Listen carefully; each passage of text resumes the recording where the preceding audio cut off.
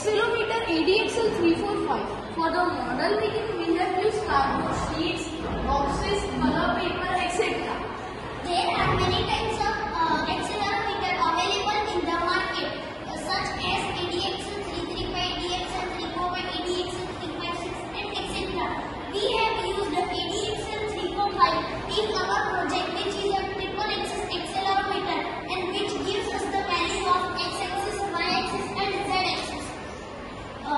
These values are is a vibration of a kind. Using this, we are using the graph. We have to upload the serial monitor, which shows a graph, and it is also showing the vibration.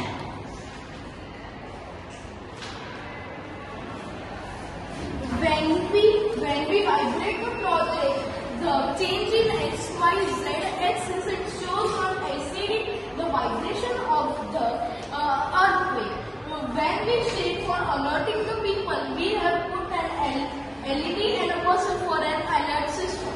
We have to program Uno accordingly for this project and upload the serial monitor as shown in the graph. It shows the value when we give it some vibration.